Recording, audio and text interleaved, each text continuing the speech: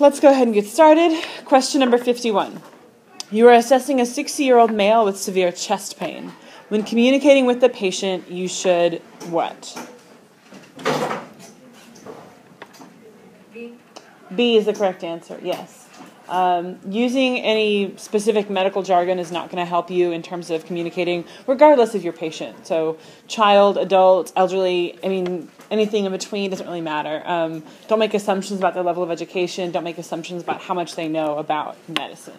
So make it as easy as possible for them to understand. You also you don't want to do C. You don't want to avoid answering direct questions. If you avoid answering direct questions, that's going to cause patient anxiety, not relieve it. They're not going to be like, oh, they're telling me nothing. That means it's probably fine. They're going to think, oh, they're telling me nothing. That means I'm about to die. That's how everybody's brain works. So answer questions as directly as you can. Communicate as clearly as possible in terms of the words you use. And like I think we said last time, don't try to offer false hope or try to cover up the truth of what's happening. Just be honest and be professional. Number 52. You have just administered subcutaneous epinephrine to a 22-year-old male from his anakit. After properly disposing of the syringe, you should what? So this question is a little bit outside of our scope of practice because it's talking about the anakit with the epinephrine and a syringe, and we don't deal with it that way. We have the EpiPen. So if you kind of were to just take out that particular set, just talk about an EpiPen. After you use the EpiPen appropriately on a patient and then appropriately dispose of the leftover piece, what would you do? Look at the question that way. B, transport at once, carefully monitor his condition. None of the other stuff applies in this case. Number 53. You are dispatched to a local high school track and field event for a 16-year-old male who fainted. The outside temperature is approximately 95 degrees Fahrenheit with high humidity. Upon your arrival, the patient is conscious, alert, and complains of nausea and a headache. His skin is cool, clammy, and pale. What should you do?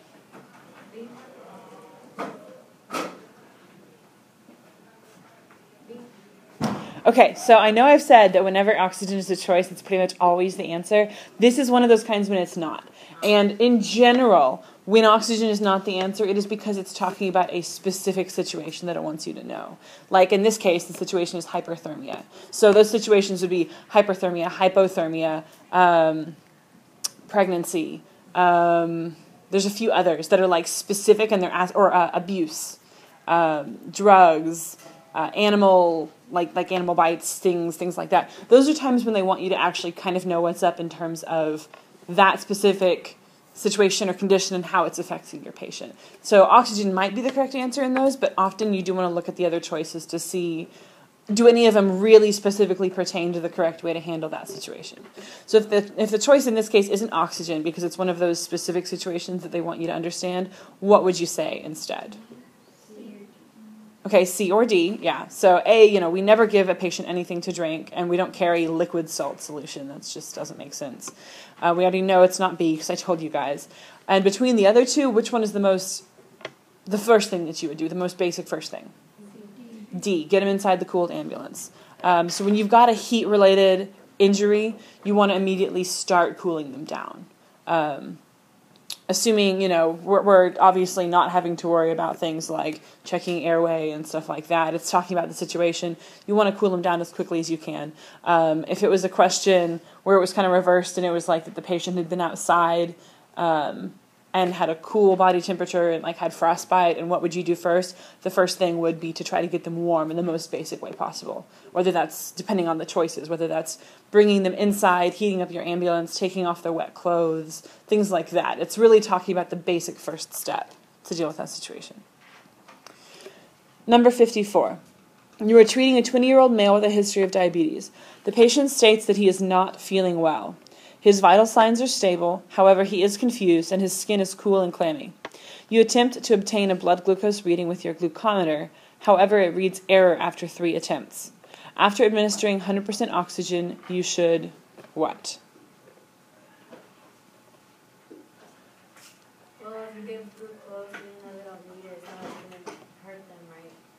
Right, so what does this tell us about, what do we know about his blood glucose? Do we know anything? No. We know that he has a history of diabetes, and we know that we can't actually get a good reading for whatever reason. Sometimes some glucometers, if the number gets too high or too low, like if what it's reading is just totally outside of what it can normally read, it'll give you an error message where it'll just say high or low. There's a couple different reasons why it would tell you an error message, so we don't really know what's going on there. However, if we look at somebody having too high of blood sugar versus having too low of blood sugar, like we know he has a history of diabetes, and so those would be the two options if it's a diabetic problem. What does too high of blood sugar look like in a patient? What's the easiest way to tell from the outside?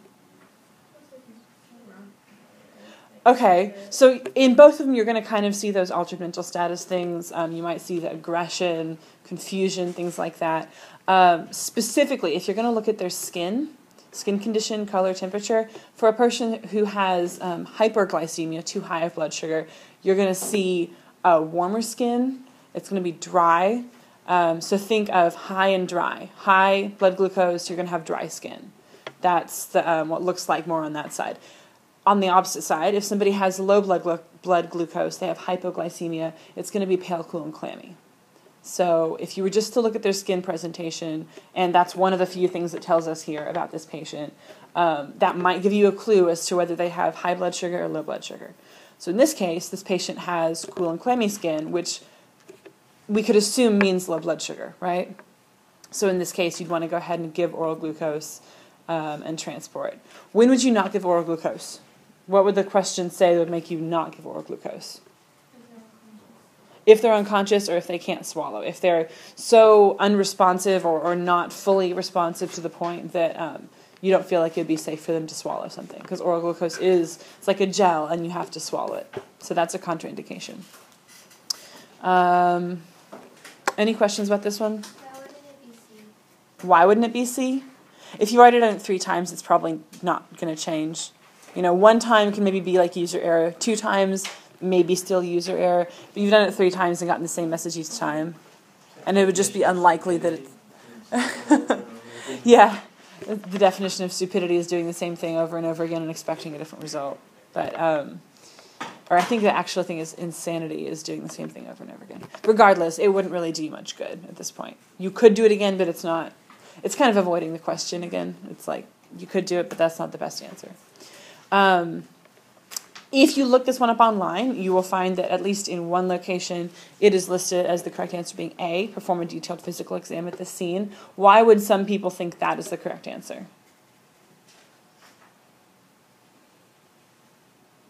Because you always examine your patient. Sorry? You always examine your patient. You always examine your patient. And you don't know what's wrong with him, so what is there a chance that's going on if it's not a diabetic emergency, since you can't find that out for sure? Could it be trauma? Or a number of any other things? Like he's altered mental status, pale, cool, clammy skin. He could have some kind of trauma that you don't know yet. So doing a detailed physical exam is certainly not a bad idea, and I understand why it's listed that way in some places. However, in my opinion and in Randy's opinion, based on what was given in this question, oral glucose is still the better alternative. It's still the better choice. So you can look these questions up online, and I would suggest you do that to some degree. There's a ton of question banks out there that you can just type in and find huge amounts of questions. However, to some degree, take them with a grain of salt. It's not always guaranteed that the question or that the answer on there is the correct, like official correct answer. Sometimes people post things that aren't correct. So, question number 55. You've been working at the scene of a major building collapse for 8 hours. Many injured people are still being removed, and everyone is becoming frustrated and losing focus.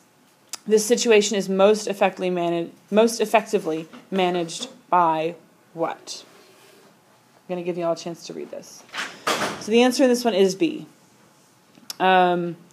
Looking at the answer choices, none of the others really have any real effect. A and D are both bad ideas. You don't just want to give caffeine indiscriminately. And 15 to 30 minute increments of sleep, it's not really going to fix your problems. Little power naps, yes, they can be useful in some cases, but in this case, it's going to be more of a mess. There's nowhere good for them to sleep, and everyone's becoming frustrated. So it's not like a 15-minute nap is going to suddenly fix the problem. CISM is a critical incident I should have looked this up ahead of time, something management team. Basically, it's people who are trained for this kind of thing. So if it's an ongoing problem or an ongoing situation that you're trying to deal with, somebody probably will have already called in a CISM team to help kind of handle it and organize it, to make sure that everyone is getting the proper rest and nutrients and everything that they need, but also making sure that the problem is being dealt with appropriately. Number 56. While at the scene of a motor vehicle crash, you determine that there are 2 critically injured patients and that another ambulance is needed. You attempt to contact the dispatcher with your portable radio, but are unsuccessful. What should you do? So the answer in this one is actually D. Is the best answer. Your portable radio is going to be the little, like, almost like a walkie-talkie kind of type thing that you carry with you. A lot of services have they sell these things where they're a cell phone, but you can also press a button and it turns into like a radio, and it does double duty on the same device. And that's what you'll probably be carrying if you're out on scene working for a particular company or department. However, in the ambulance, you should also have a radio that is going to have a much better signal. And so that's why you're assuming here that your portable radio is just not able to give a good signal or not able to stretch far enough or something. Maybe there's terrain or something that's like blocking the signal. So you'd want to go to the better radio. Use your mobile radio in the ambulance versus ask somebody else to use their portable radio, which is also probably going to have similar problems. That's why the answer would be D. Number 57. You are treating a 40-year-old male with a documented blood sugar reading of 300. The patient is semi-conscious and breathing shallowly and is receiving assisted ventilation from your partner. You should recognize that definitive treatment for this patient includes what?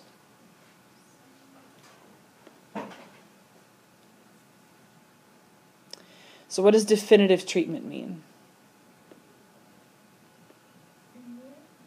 Definitive treatment is actually going to be whatever treatment is necessary to fix the problem. You provide interventions, which are supposed to intervene and kind of hopefully make everything a little bit better, but you're not definitive treatment. Definitive treatment is what they're going to receive usually at the hospital or wherever you're taking them to. It's going to be something that will resolve this problem. So you've got a patient whose blood sugar is 300. What should blood sugar be in a normal patient under normal circumstances? What's the range we like to see? It's about 80 to 120 is the number that you'd like to see pop up.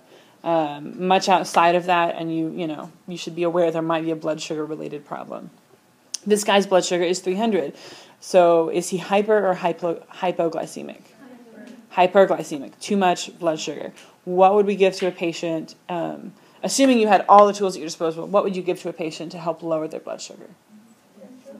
Insulin. So dextrose would be... we give oral glucose, but if you were a paramedic, you could give something called D50, which is a better version of that goes into the IV. And the D part is based on dextrose. It's another name for a different kind of sugar. Anything that ends in that ose, if you remember from like chemistry, is a type of sugar. Lactose, sucrose, glucose, all of those. Glucagon is something that I believe, if I remember my physiology, it's what your liver uses. It converts into glucagon, and then it converts back or something like that. It's been a while. At any rate, you wouldn't give that to a patient. It's just something that happens in your body. Insulin is the thing that you would want to give to lower somebody's blood sugar to a normal level so that they wouldn't have this problem. It would fix the problem. 58. You are dispatched to an office building for a 49-year-old male with chest pain. When you arrive at the scene, you find the patient to be conscious and alert, but in obvious pain. He tells you that he did not call 911, but a coworker did. He further states that he does not want to be treated or transported to the hospital. What should you do?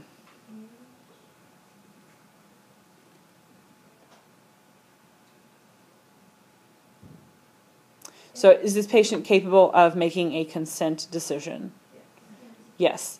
Conscious and alert. He's in pain, but there's no sign of any sort of mental issue that would make him incapable of making that decision. So clearly, B and D are wrong. You're not going to transport them anyway against their wishes, and you're also not going to tell him straight up, you're having a heart attack. Like, you don't know that. He has chest pain is all you know at this point. Until you do an assessment, you can't tell them that. I mean, I say you want to be honest and professional with them. This is going too far. This is like fear-mongering, telling them something that's not really true necessarily.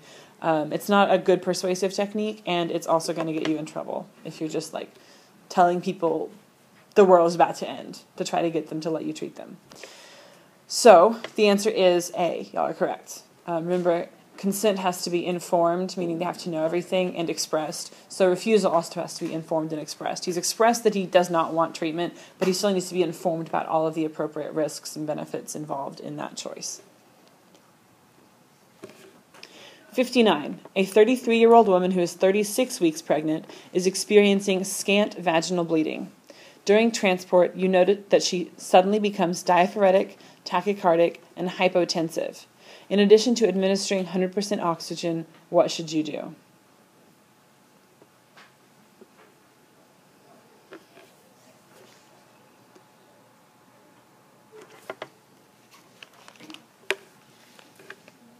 Okay, so let's look at what's going on with this patient. Well, let's look at what we can automatically disqualify. For sure, C is a definite no. Why? Do you ever put gauze into anything? You never pack it in. You never, especially into the vagina. You just don't do that. Would you begin assisting her ventilations at this point? We don't know anything about how she's breathing, so that doesn't really seem to fit. You'd give oxygen, but there's nothing to indicate that she actually needs ventilatory assistance. So we've got those two positioning questions, either in a left lateral recumbent position or supine and elevate her legs. Why would you position her supine and elevate her legs? Like, what's the thought process behind that? Okay, because you see what's happening. She's bleeding. She's had some amount of bleeding. Scant means not a whole lot, but we don't necessarily know how much that means or how long it's been going on. She's diaphoretic, tachycardic, hypotensive, so you're seeing potential signs of shock. And for shock, you give them oxygen, you elevate their legs, you keep them warm, right? However, the one qualification of that is that she is pregnant, and she is very pregnant. She's 36 weeks along. There's a condition called supine hypotensive disorder. I don't remember what the last word in that is. Supine hypotension, though, it's something that happens with pregnant women. The baby, especially when the fetus is so much larger, like it would be at 36 weeks, it's putting pressure on everything, right? Including, when you lay back, putting pressure on the aorta and the vena cava that are running at the backside of your abdomen. So if the baby's putting a lot of pressure on those, it's going to cause hypotension in somebody, because the blood's no longer able to flow freely. It's kind of getting trapped down in the lower extremities, and all of a sudden you don't have enough blood up in the important parts to properly function. So you would not want to position her supine, even though you're trying to control for shock, because it would be making the baby put pressure on the aorta and the inferior vena cava. The best position at this point would be that left lateral. Y'all know what recumbent means? It means just lying down. It's not like a specific term, but if you see that, you'll know. Left lateral recumbent means lying down on your left side. Yeah. And out of all these options, that is the best one, because we know the other two aren't correct, and then that positioning her supine might actually make the process worse, or the problem worse, in this case. Number 60. A 75-year-old male with a terminal illness has died at home. As you and your partner enter the residence, a family member becomes verbally abusive, pushes you, and states that you took too long to get there. What should you do?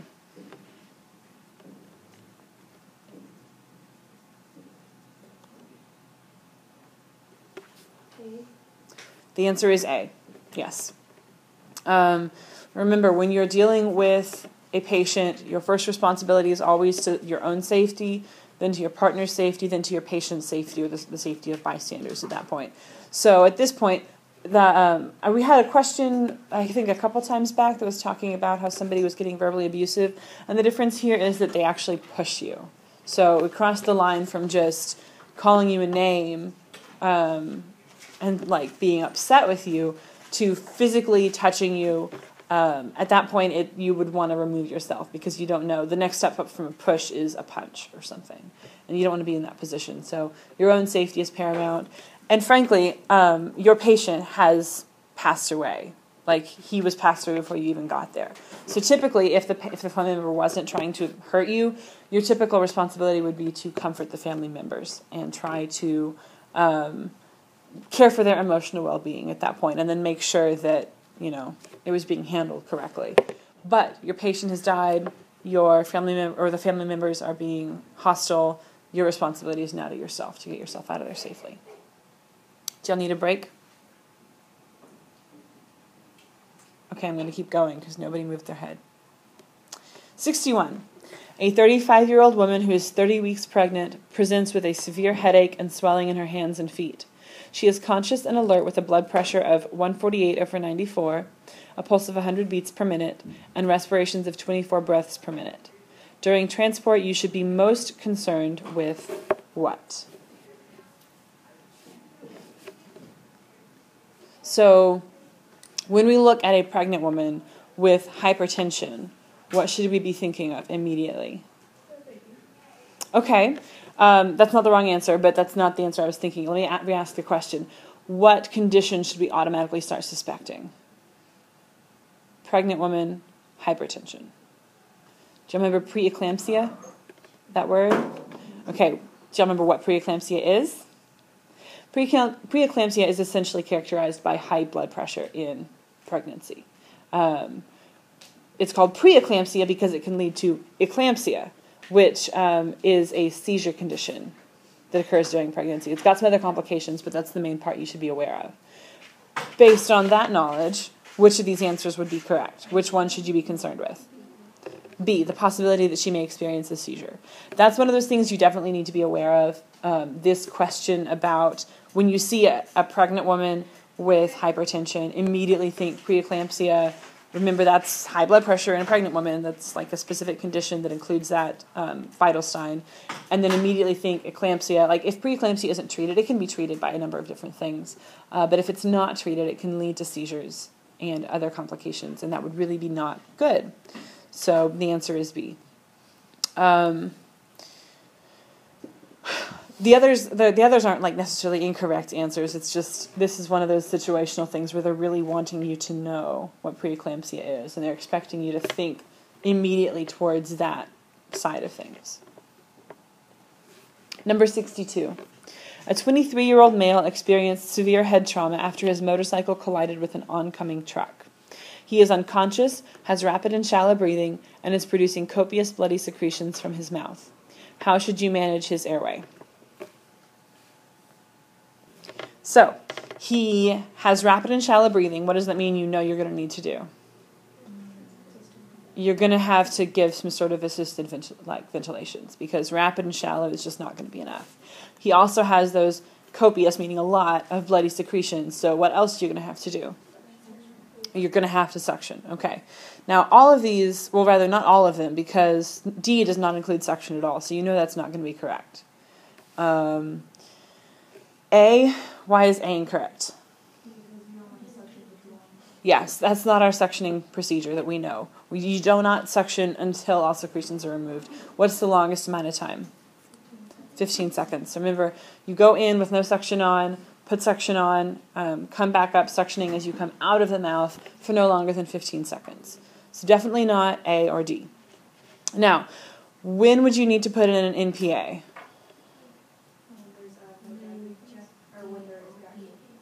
Okay, so you'd need to put in an NPA if they require an airway, in other words, if they can't keep their airway open, and if an OPA doesn't work. So remember, OPAs are for somebody who's unconscious with no gag reflex. If you've got a patient who has a gag reflex or is conscious, you would not use an OPA. You'd go to an NPA. We don't know, there's no choice in here that says OPA, so we don't even know if that's something they would be offering. But there's not really anything that makes me think we would need to put in a manual airway.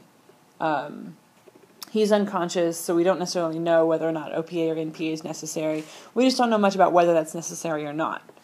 Looking at C, what does that have to its benefit? First off, it says the 15 seconds of suctioning, which is how long you're supposed to suction for. So the fact that it has that fact in there is nice. And then it also includes the assisted ventilation. So it's giving you very specific information about what exactly you should do. It's not that an NPA is wrong, it's that we don't know that it's right compared to the other answer. The other answer more specifically answers what we're talking about here. What would make B wrong?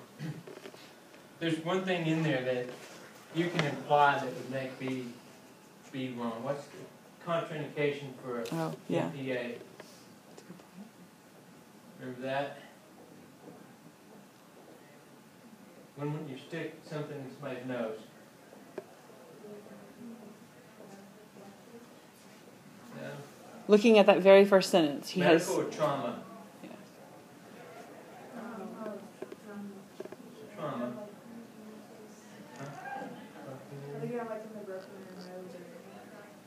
Yeah, any kind of head trauma at all is contraindication for NPA. Any kind of facial trauma or head trauma, because you don't know whether or not the base of the skull is fractured.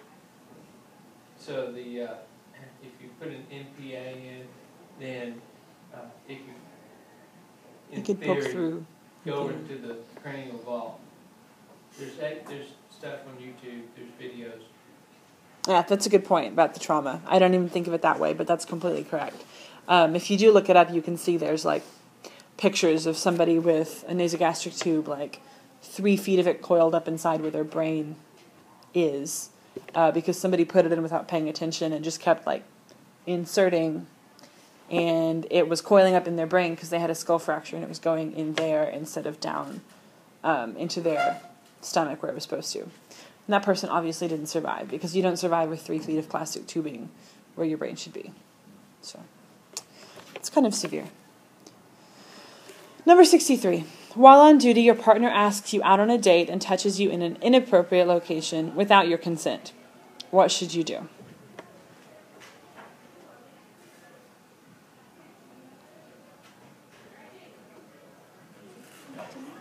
D. Yes. A is not enough. B is not enough. C is way too strong. Having your partner arrested is a little much right now. D is what would be most correct. So you don't want to just ignore behavior like that. It's unprofessional and it's inappropriate and it's sexual harassment.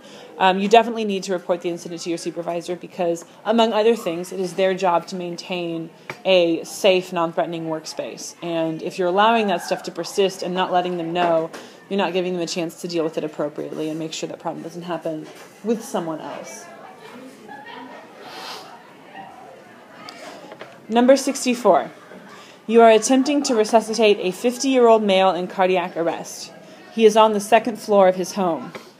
What is the most appropriate device to use when carrying him to the 1st floor?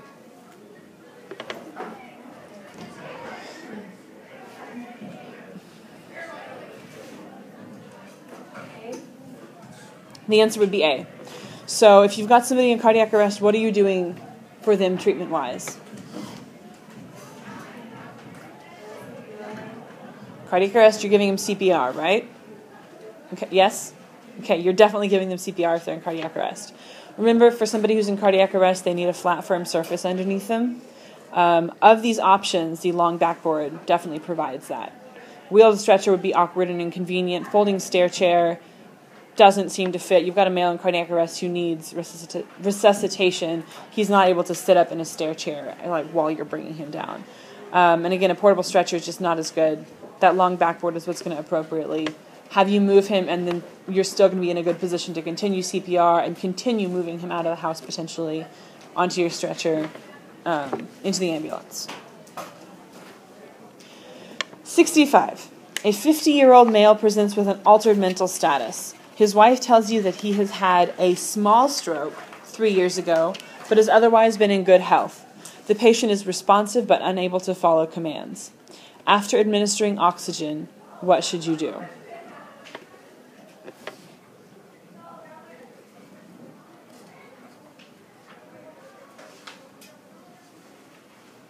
So he has a history of stroke, right? And he has an altered mental status. He's not able to follow commands, so what does that tell us? Does he have good motor control? Okay, so what should your immediate suspicion be at this point? He might be having another stroke, yes. Based on that, the fact that he might be having another stroke, you gave him oxygen. What is the next thing that you need to do? The answer would be C. So remember, when we look at our stroke scale, when we're looking at how to evaluate a stroke, remember the FAST, right? F is for face, so you're looking for facial droop. A is for arms. You're looking to see if there's a difference in terms of motor control. S was for speech, so you're trying to see if they're able to speak clearly or if they're slurring words. Again, looking at all of their motor control questions. He's not able to follow commands, so all of those to some degree are moot because he's not having that control. And what does T stand for? Time. So if you suspect a stroke, time is incredibly important. If you get them to the hospital within a certain range of time, they have drugs that can potentially, if it's an ischemic stroke, they can break up the clot and allow free blood flow and hopefully reverse all effects of the stroke. Time is incredibly, incredibly important because if you don't give those drugs within the correct window, they don't work. So the answer to this is C. What was what? S, speech. You ask them to speak. You try to see if they can say something, if they can produce the words. Okay, so F is for facial droop. A is for arms. You try to have them move both arms identically. You're trying to see if both sides are equal. Because remember, a hallmark of a stroke is one-sided weakness, based on the way the brain is, and based on the way a stroke usually will attack one side, or it will usually happen in one side of the brain. S is speech. And then T is time.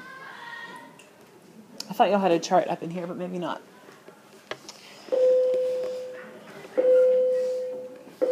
Okay. Number 66. You guys ready? Any more questions about strokes? Okay. A 44-year-old construction worker fell approximately 20 feet. He is unconscious and unresponsive with slow, shallow respirations. After completing your rapid assessment and caring for immediately life-threatening conditions, your priority should be to what? Yes, the answer choice is B. That is correct. So, based on what's happened, remember, when we do our patient assessment for trauma, we go through level of consciousness, general impression, ABCs, major life threats, and then we have to transport or not. We have to basically decide whether or not we're going to transport at that point. That's before we do any detailed physical exam, before we take a history, before anything else like that. You want to go ahead and decide transport or not. Based on this, unconscious, slow, shallow respirations, do you think transport is necessary? Yes, immediate transport in this case. Based on the amount he fell, you're expecting there to be major problems. You don't want to hang around and wait. So any of these options that involves you waiting around or doing something else before you transport would be incorrect. Number 67. A conscious and alert 29-year-old female with a history of asthma complains of difficulty breathing that began after her morning jog. The temperature outside is 40 degrees Fahrenheit. On exam, you hear bilateral expiratory wheezing. After providing 100% oxygen, what should you do? So when it says bilateral expiratory wheezing, what does that mean, that phrase? She's wheezing on both sides when she breathes out, not versus when she's breathing in. That expiratory is breathing out.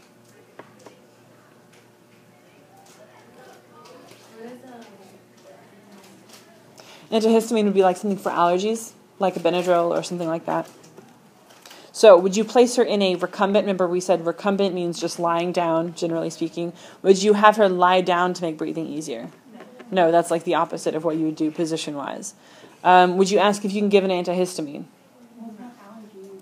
Yeah, there's no indication that there's an allergy problem here. It's cold outside, so it's not like there's anything blooming that would just kind of be natural allergies around. So that doesn't really seem to fit. Would you call medical control and ask how to proceed with treatment? It's not really using all of your knowledge. In this case, the answer would be D, because you want to find out if she has been prescribed an inhaler. Remember, we don't know anything yet about her past history or medications or anything, but in this case, it would be we do know she has a history of asthma, so it would be reasonable to assume maybe she's having an asthma attack. And if she's having an asthma attack, she should have an inhaler. And if she has her inhaler with her, we can help assist her with a dose, or she can take it herself. And that'd be the way to handle this. Number 68. A 40-year-old male intentionally cut his wrist out of anger after losing his high-paying job. Law enforcement has secured the scene prior to your arrival. As you enter the residence and visualize the patient, you can see that he has a towel around his wrist and a moderate amount of blood has soaked through it. What should you do?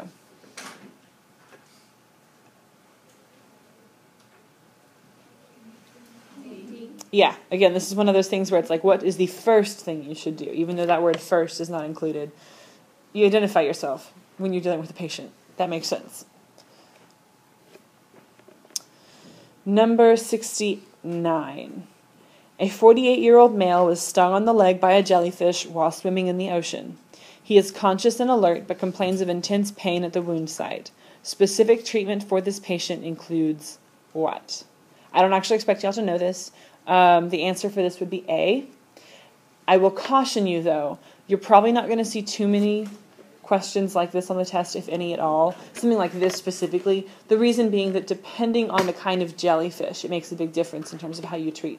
Some, you wouldn't want to use vinegar or use hot water. It would cause major problems because every jellyfish is different and their venom is different. So this specific question, it says the answer is A. Like, that's what I was able to find online, and that's what the best practice is that is kind of, I guess, generally accepted. Something acidic, and then the hot water, those are both kind of, I guess, generally good ideas. But in a real scenario, if you're actually working near somewhere that has a lot of jellyfish, or, if you're working at a beach one summer or something, I don't know, randomly, you would want to make sure you knew local protocols depending on what stung him, because it would be important to find out what actually stung your patient. But the answer is A for this particular question in this case. Number 70. You are transporting a 40-year-old male with respiratory distress. The patient tells you that he recently had a positive TB skin test and is currently being evaluated for possible tuberculosis. What should you do? First of all, possible tuberculosis, does that mean you can stop treating your patient? No, remember, that's not an option.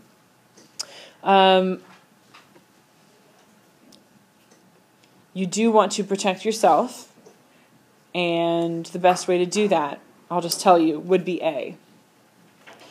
So if you put a non-rebreather on your patient, for one thing, you're giving him oxygen because he needs that, right? Respiratory distress.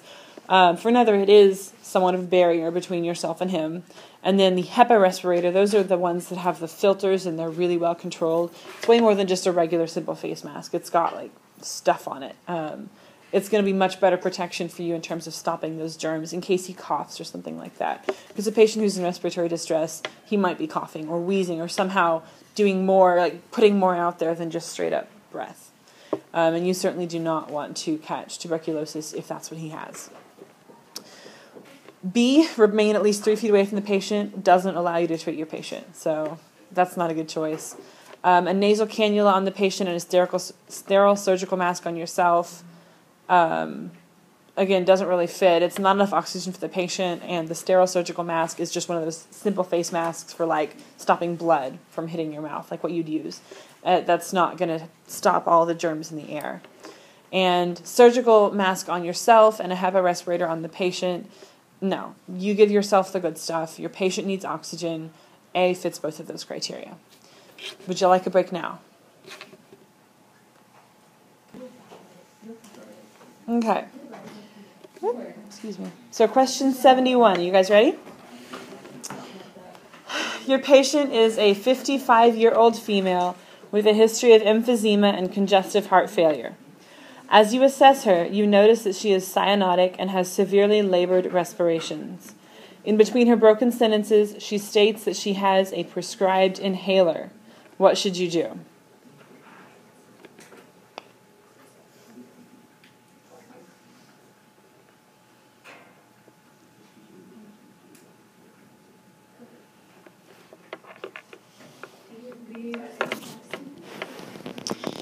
Okay, so what does your patient need as far as oxygen goes? Clearly she needs some sort of oxygen, right? So if the answer does not include oxygen, it may not be correct in this case. There's a lot of clues, like she's cyanotic, severely labored respirations, broken sentences. That's meaning that she can't get out more than a few words. Like she has to stop in between, in the middle of her sentences, to get another breath before she can finish what she was trying to say.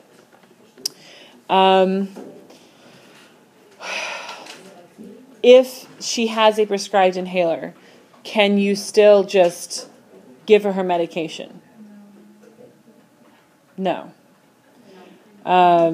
You can't even assist her with it unless you know for sure that it's required at this point. How do you find out whether it's required? Calling medical control. Yes.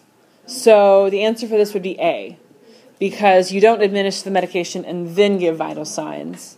Non-rebreather mask wouldn't be enough for what we know about her, how she's in severe respiratory distress. Non-rebreather would be insufficient. And asking her when she last used her inhaler isn't necessarily a bad idea, but it doesn't answer the main question. In terms of treatment, what does she need? She needs oxygen. Not just oxygen, but she actually needs you to help her with ventilations. And the best answer as far as that's concerned would be A. 72. A 49-year-old male presents with confusion, sweating, and visual hallucinations. The patient's wife tells you that he is a heavy drinker and she thinks he had a seizure shortly before your arrival. This patient is most likely experiencing what?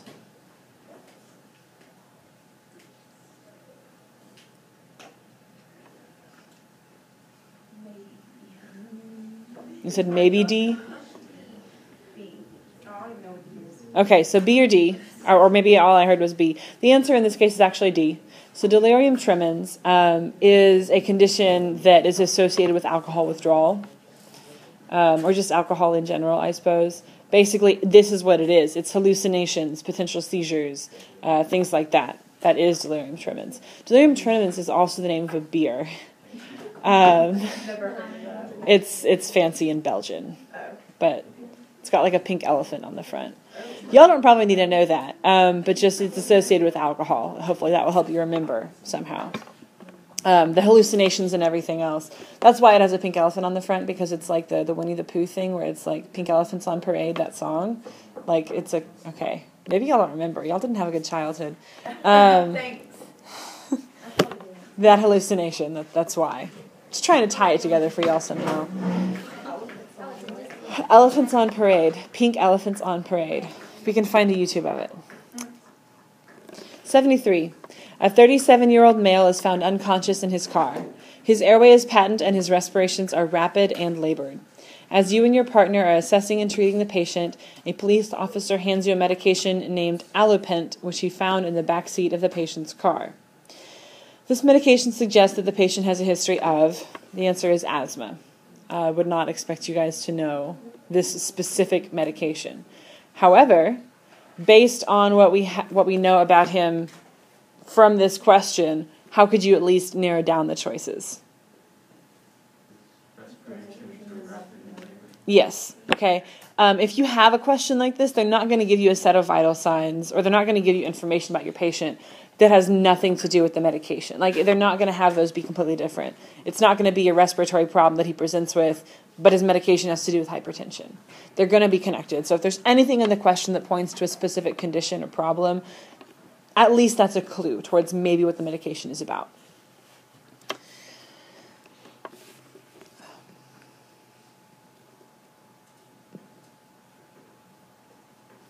Number 74. A 19-year-old male complains of not feeling right. His insulin and a syringe are on a nearby table. The patient says he thinks he took his insulin and can't remember whether or not he ate. He is also unable to tell you the time or what day it is. In addition to administering oxygen, what should you do?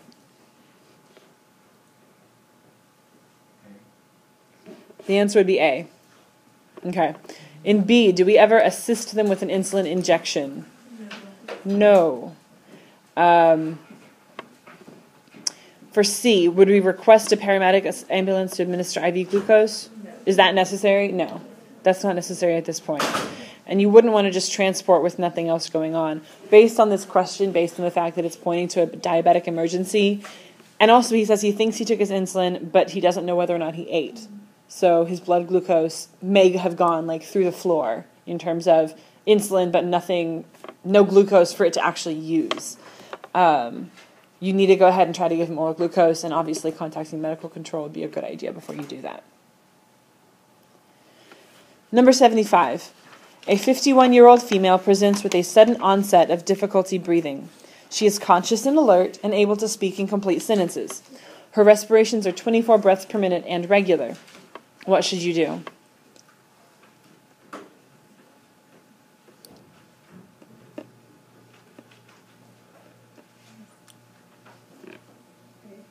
A. She definitely needs oxygen, but there's no indication that she needs ventilatory assistance. So D would be wrong.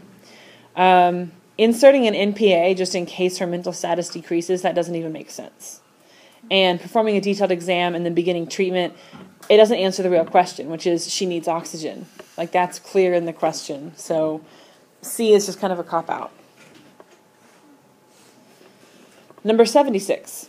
A 37-year-old male has a partial foreign body airway obstruction.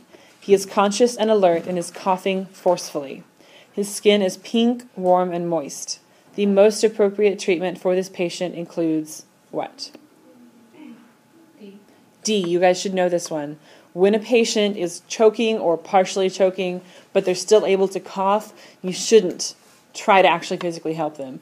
No pounding on their back, no abdominal thrusts to try to help. You're probably going to only make the problem worse at that point. If their body is able to cough forcefully, their body is able to actually do something that's good, and it's trying to get it out by itself. If your patient stops being able to cough forcefully, then what would you do? Abdominal thrusts. And then if they lose consciousness, what would you do?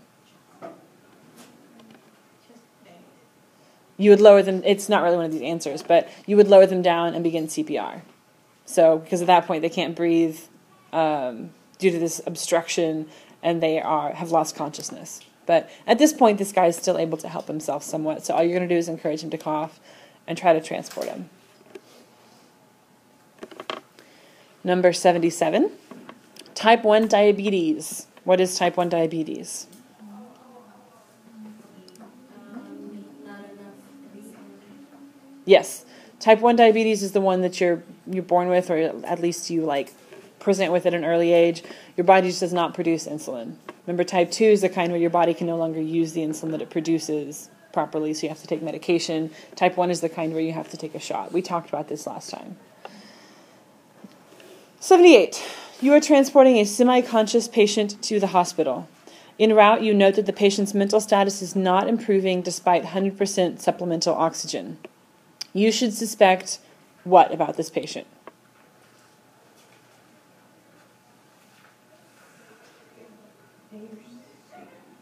Okay. So A, hypoglycemic. We've talked quite a bit about diabetic emergencies. B, has a brain tumor. Does that really seem to make sense here? No, that certainly would not be like a major point of suspicion for you at this point. Postictal state, what is this referring to? Yes, your postictal state is after a seizure. Remember, it's that period of altered mental status, confusion. What typically happens in a postictal state? Does it typically improve? Yes, it is. It doesn't last for just an extremely long amount of time. You would see improvement in their mental status, especially if you give them oxygen. Slowly, they will return back to normal or near normal. However, you haven't seen any improvement in your patient, so the postictal status or the postictal state wouldn't really be accurate to what this question is describing. And then experienced trauma, you know what that is, but that doesn't really seem to fit here. Not compared to hypoglycemia. That's a pretty clear, in this case, that's the correct answer. That's a pretty clear suspicion. If you've got a patient with altered mental status, diabetic emergency is something that you always need to have on your mind. Number 79. Law enforcement has summoned you to a nightclub where a 22-year-old female was found unconscious in an adjacent alley. Your initial assessment reveals that her respirations are rapid and shallow, and her pulse is rapid and weak. She is wearing a medical alert bracelet that identifies her as an epileptic. There is an empty bottle of vodka next to the patient. What should you do? I'm going to pause this so you guys have time to read all these. So looking at these answer choices, why is A completely off the table? Yeah, you're not going to put something in her mouth. She has a history of epilepsy, so it's possible that she had a seizure, and maybe that's why she is unconscious in this back alley. But you don't, for one thing, you don't ever put something in their mouth, and also there's no clear indication that that's the case. Like even if that was the treatment for a seizure, There's no indication that necessarily there was a seizure. It's just completely wrong. Like, everything about it is wrong. B, C, and D all include oxygen, so that's good. However, the answer in this case is C. Now that I've told you, why would you think that C would be the most correct answer choice? Okay, so what's your indication that she needs ventilatory assistance? She's unconscious. Okay, yeah, for sure. Also, her respirations are rapid and shallow. So that should point out to you that she's not getting adequate ventilation by herself. So even if you put a non-rebreather on her, it might improve somewhat in terms of it'll give her some oxygen, but she still isn't breathing enough. Non-rebreather doesn't breathe for her, so she's only going to be taking in what she's taking in. And rapid and shallow, it's not giving her much. So the epileptic part in the vodka thing is just extra stuff? Yeah, you're gonna have questions like this, but there's a lot of detail in them. Because it's trying to, A was trying to distract you with the epilepsy. D is kind of trying to distract you with the vodka. The fact is you don't know what's happened. It could be epilepsy. It could be alcohol intoxication. It could be trauma. I mean, she could have been mugged. Like, that's not clear. It doesn't tell you anything one way or another about that. What you do know is that your patient needs oxygen. You do know that your patient needs transport. They're unconscious and they're not breathing well. So go with what you know. And in this case, C makes sense. Really, it's that assisted ventilation that you should notice. She's not breathing adequately in this case. See, that's a real good question as far as having the distractors. Like you're saying, they're just trying to throw you off. What they're trying to do with the medical alert, that whole sentence, wearing a medical alert bracelet, they're trying to get you to bite on the bite block. They're saying, oh, she had a seizure. We're going to do the bite block. So they're trying to pull you in that direction. The registry's really famous for throwing stuff out in there like that will pull you towards the wrong answer. All right? If you look at this one's wrong because of this. Again, what we went over before, we never talked about taking anybody in for a blood alcohol test. We don't do that, right? So you know that's wrong, obviously. Now, Mary made a good point here, because what I'm thinking of is practical, but Mary probably has the right answer because it's between these two answers, correct? The other ones are completely out the window. I actually put B on there because I was sitting back there thinking of a practical application of it. Because I'm going to throw a non-rebreather. If I picked up this patient in the field, I'd throw a non-rebreather on her, place her on her left side. Why on her left side? Because when you sneeze, they might have the phone. Huh? When you sneeze, they might have the phone in your mouth. Well, or anything. They're unconscious, so you want to protect their airway. How are you protecting their airway on an unconscious person? Atraumatic. Put them on their side in case they vomit. Why the left side instead of the right side?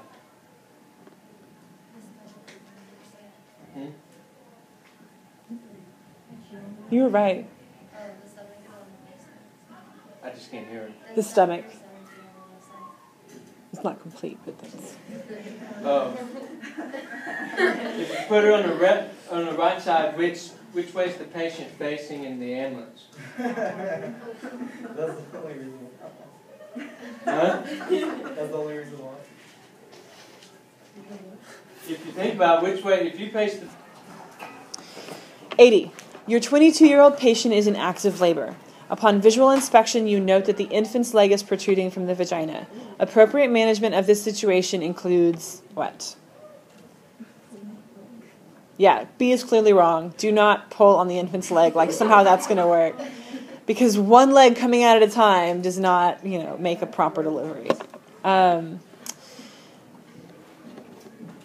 the other choices, though. Okay.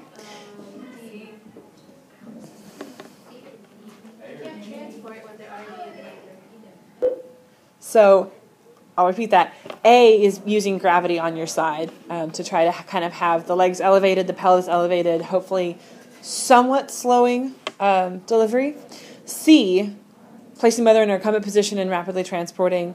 isn't necessarily a bad idea.